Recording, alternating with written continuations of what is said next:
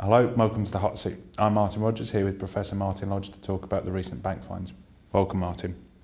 So first of all, why these fines and what's the problem? Well, so the fines were for clearly sort of misconduct within banks, where there were clearly traders behaving in ways which was pretty illegal by basically rigging the foreign exchange market. The fines, however, I think reveal a much wider problem. One is behavior was ongoing which was not detected.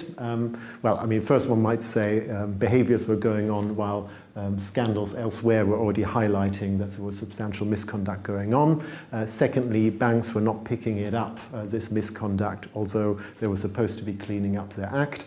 And thirdly, there's another problem that regulators didn't pick it up, although there were whistleblowers, there were complaints, and outsiders did observe these patterns from emerging. So in that sense, one might say this is another kind of a clear signal that there's something highly problematic in the area of financial regulation, that learning within organizations and of regulators is still not at a desirable position.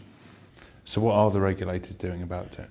Well, the regulators are doing, partly they're trying to do deterrence by bringing in ever higher fines, which to some extent one might say is not always a very valuable strategy. The key point is one has to reduce the incentives of individuals to cheat today and then hope that they will not be found out later, which the deterrence model tries to sort of change.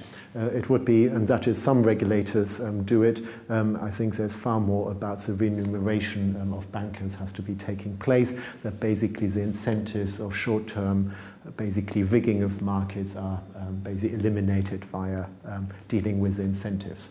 So where do the fines come from and where does the money actually go at the end?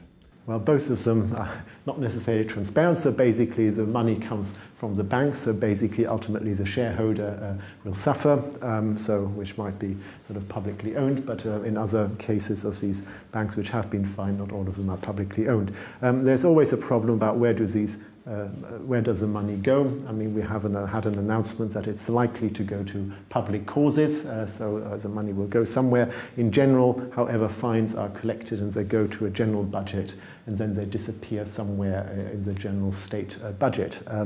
Very few or hardly any regulator has basically a budget for income from sanctions, nor maybe should there be. Because you might say this just introduces incentives to actually punish more than might be desirable.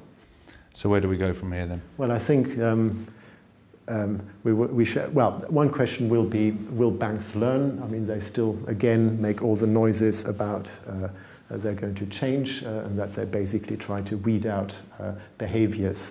Whether they'll succeed in doing so is another question. Regulators will become tough, even more tough arguably than they have done before, and therefore we will move on to the next crisis and then learn from that one. Are the regulators likely to become more bold as a result of this action? Well, the argument is that basically there will be more regulatory action. There might be more concern about trying to deal with sort of the cultures within organizations. And again, we know that there are problems in organizations about dealing with risk and so on. So I think there will be more attention to these for the next few years. But whether this will then have a long-lasting effect is another kind of far more questionable aspect of this affair. Okay, thank you very much, Martin. You're off the hot seat.